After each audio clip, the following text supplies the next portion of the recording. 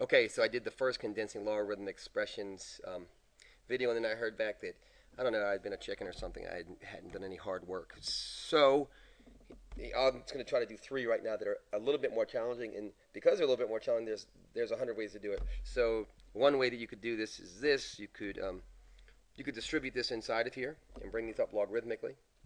So that would, but you know what? It's true, but it's a mess. So if you want to try that. Bring the 2 to here, and then bring the 2 to here, and then bring this up. It will be 5 squared, and this will be 15 squared, and you're going to get this enormous number over this number. You're going to get 225 over 25. Try that, but this is the way I actually would do it. So for just being honest with you, I'd leave this 2 alone, and then I would do this. Whoops, I wouldn't do that, though. I would do this. I'd leave the 2 alone, so here's that 2. And then I'd take this piece here, log base 6 of 15 minus log base 6 of 5, and I'd use rule number 2. These are the same bases, so what this means is log of 15 over 3. This negative sign right here tells us that we have division, right? We have division, so we have log base 6, right? Log base 6 of 15 over 5. 15 over 5 is 3, right? So there's our 3, is 3. I would go ahead at that point. I would bring this in. Initially, it would go to right here, wouldn't it, if I just brought it inside the parentheses? But then it goes up here, doesn't it? Right, and that's the power rule. So this 2 comes up as an exponent here, doesn't it? Okay, so we get that part done. Plus, and then what I'm going to do here, so I'm going to move to the second half of this thing here. Well, I guess 3 squared is 9. So 3 squared is 9. So hopefully you're okay with where I got all that crap. And I'm going to bring this up. I'm going to quantify this. And I'm going to bring this up like this. And so that makes this to the 1/2 power, doesn't it? Makes this to the 1/2 power, right? So I brought that up. Makes that 1/2 power. And then 1/2 power means square root. So the square root of 1 over 25. Square root of 1 over 25 is 1/5. So we have log of 1/5. Don't we? Oh, that's log base 6. Sorry, let's log base 6 here. And then we multiply those two, right? This addition sign right here, we're using the second rule of logarithms. This is the product rule, and when we see addition, it means we're going to multiply. So we get 9 times 1/5 is 9/5. They're the same log. So we have log base 6 of 9/5 is our answer. If you're confused about any of this, then please go back and look at the first video where we talk about those 3 basic rules or properties of logarithms. All right, let's try this next one. All right, let's try this. What the hell? So the next one is 1/4 log base 5 of 81 minus the quantity 2 times log base 5 of 6. Simon's leaving. Peace out. Peace out. 1/2 log base 5 of 4. And then if you don't mind, what I'm going to do is this is what I'm going to do. I'm actually going to distribute this. That's what I'm going to do. I'm going to distribute this here and here to get rid of the parentheses. And if I do that, then this becomes, right? This will become negative, right? And this will be negative times a negative is a positive, and this will become positive, right?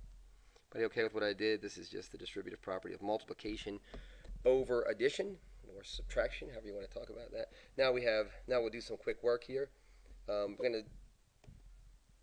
First thing we're going to do is this. Take this to the 1/4 power, and 81 to the 1/4 power is 3. That gives us log base 5 of 3, because the 4th root of 81 is 3, minus, and then I'll take this, bring this up to here, so that will give us minus log base 5 of 36, right? 6 squared is 36, plus, and this is to the 1/2, so log base 5. if we bring this up to the, as a 1/2, right, we brought this up, squared this, right, we bring this up to the 1/2 power, right, as we bring that up. This is square root. The square root of 4 is 2, so I think we're doing okay so far. I'm going to just do this piece right here. We have same basis. This negative sign right here means that we're going to have division. This is the second rule, the quotient property, isn't it? So we're going to get log base 5 of 3 over 6. Isn't that, I'm sorry, it's not true. 3 over 36, right? So 3 over 36, and 3 over 36 is 1/12.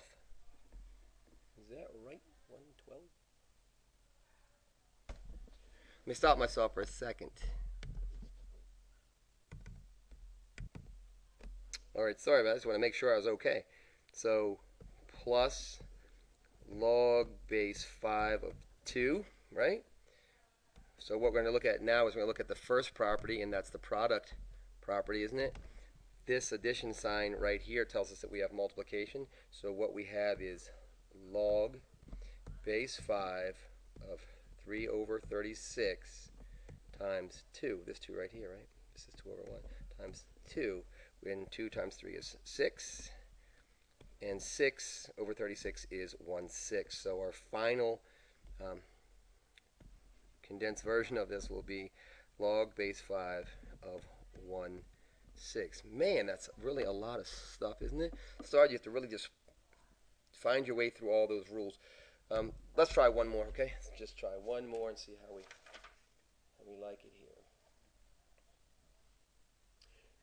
All right, let's do this one. Here's one more, and it's 3 times the quantity ln of 3 minus ln of x here, right? Plus ln of x minus ln of 9. So what I'm going to do here is this, I think. Let's take this right here, if you don't mind. So, you know what, I'm going to do this the opposite way that I did the first one, just to show you a different strategy for doing it. So I'm going to work on this inside piece first here. I'm going to leave this here. So I'm going to take, just looking at the inside piece, so I'm just only looking at what's inside the green parentheses here first, right? I'm going to just simplify that a little bit. And I'm going to take, right, they're the same log, so I'm going to take ln of 3 over x. But if you look at it for a second, remember, so that's me simplifying this, right, condensing this. But remember, we had this 1 sitting out here. So what I'm going to do here is I'm going to look at this way, right? I can bring all this crap down here. And this 3 comes up as an exponent, right? That's the power property. So that comes up as 3, right? All I'm doing is working on this left-hand piece first. Remember, please, that exponents are distributive over multiplication and division. So what we really have is ln of 27, 3 cubed, right? 3 cubed is 27, and then that's me going to here. But then to here, that's x cubed, isn't it? Okay. So I'm just going to keep simplifying.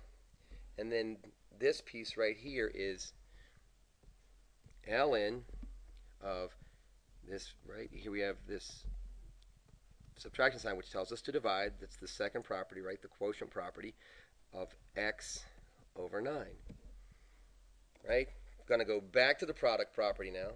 This is ln.